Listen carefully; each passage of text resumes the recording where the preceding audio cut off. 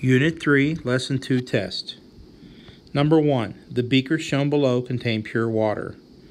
Which of the following is a chemical property of the water in both beakers? A. The water is colorless. B. The water freezes at 0 degrees Celsius. C. The water reacts with some metals. D. The water has a total volume of about 800 milliliters. Number 2. Luster, conductivity, and malleability are physical properties of metal. What makes these properties different from chemical properties? A. Physical properties relate to elements rather than compounds. B. Physical properties appear only after a chemical change occurs. C. Physical properties can be observed without attempting to change the identity of the substance. D. Physical properties describe elements in a solid state rather than a liquid or gas state. Number 3. Which of these choices is a physical property that does not change when the size of the sample changes? A. Mass.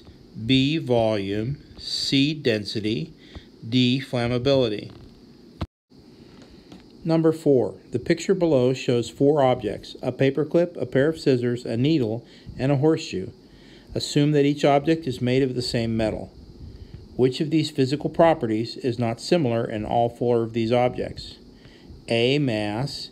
B. Magnetism. C. Specific heat.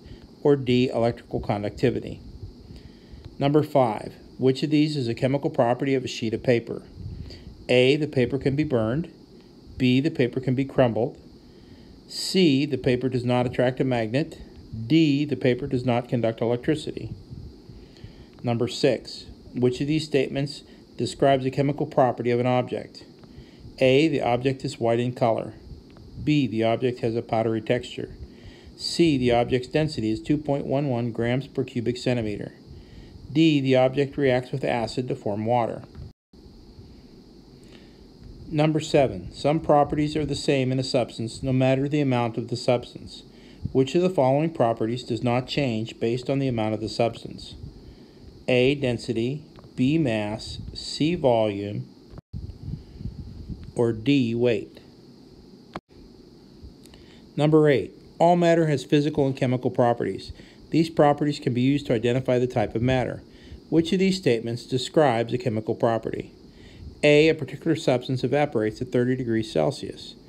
B. A 2-foot-long metal bar has a mass of only 176 grams. C. A certain heavy metal turns to a liquid at room temperature. D. A metal is added to a beaker of water and the beaker explodes. Number 9. The 2 beakers shown below contain pure water.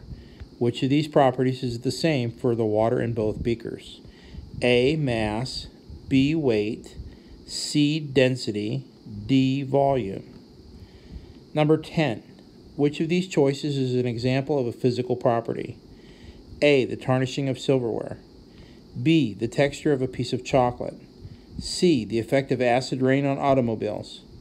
D. The combustion of gasoline in a car engine. Number 11. Which of these statements best describes physical properties? A. Physical properties behave identically for all matter under the same conditions. B. Physical properties can be observed without changing the identity of the substance.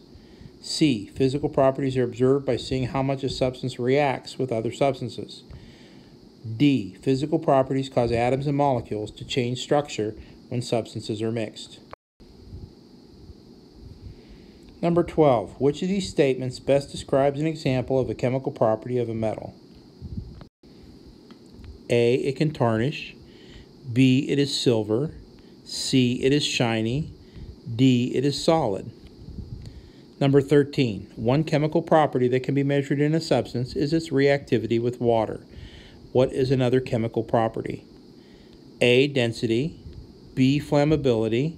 C. Malleability. D. Solubility. Number 14. All matter has physical and chemical properties. These properties can be used to identify the type of matter. Which of these statements describes a chemical property? A. A particular substance evaporates at 30 degrees C.